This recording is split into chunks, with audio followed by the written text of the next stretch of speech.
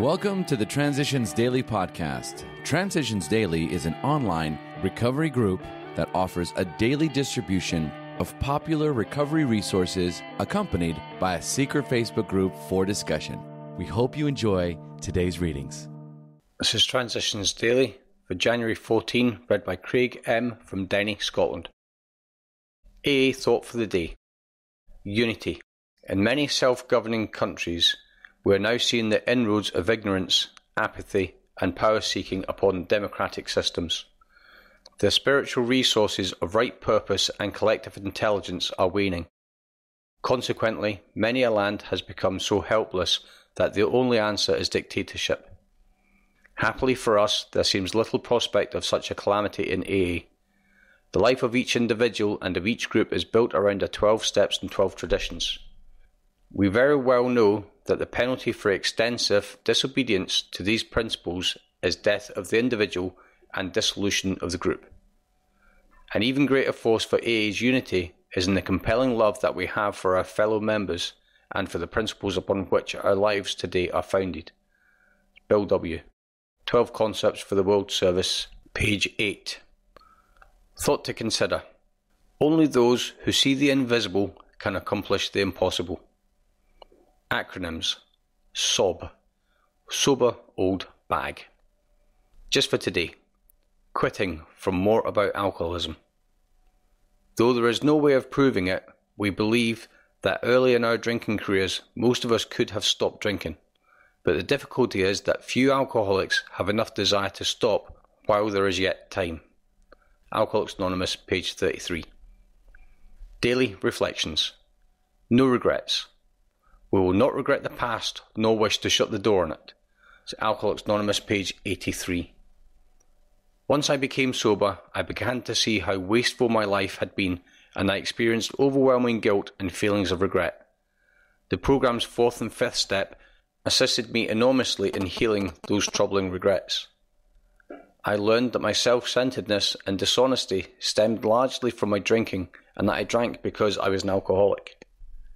Now I see that even my most distasteful past experiences can turn to gold because, as a sober alcoholic, I can share them to help my fellow alcoholics, particularly newcomers. Sober for several years in the AA, I no longer regret the past. I am simply grateful to be conscious of God's love and of the help I can give to others in the fellowship. As Bill sees it, newcomer problems. The temptation is to become rather possessive of newcomers. Perhaps we try to give them advice about their affairs which we aren't really competent to give or ought not to give at all. Then we are hurt and confused when the advice is rejected, or when it is accepted and brings still greater confusion. You cannot make a horse drink water if he still prefers beer or is too crazy to know what he does want. Set a pail of water beside him, tell him how good it is and why, and leave him alone. If people really want to get drunk, there is, so far as I know, no way of stopping them. So leave them alone and let them get drunk, but don't exclude them from the water pail either. It's from the 12 and 12 page 111 and a letter from 1942. Big Book quote. When ready, we say something like this. My Creator, I am now willing that you should have all of me, good and bad. I pray that you now remove from me every single defect of character which stands in the way of my usefulness to you and my fellows. Grant me strength as I go out from here to do your bidding. Amen. We have then completed step 7.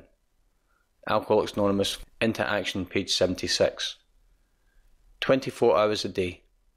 AA Thought for the Day. When we first came into AA, a sober life seemed strange.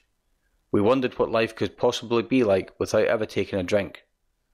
At first, a sober life seemed unnatural, but the longer we were in AA, the more natural this way of life seems.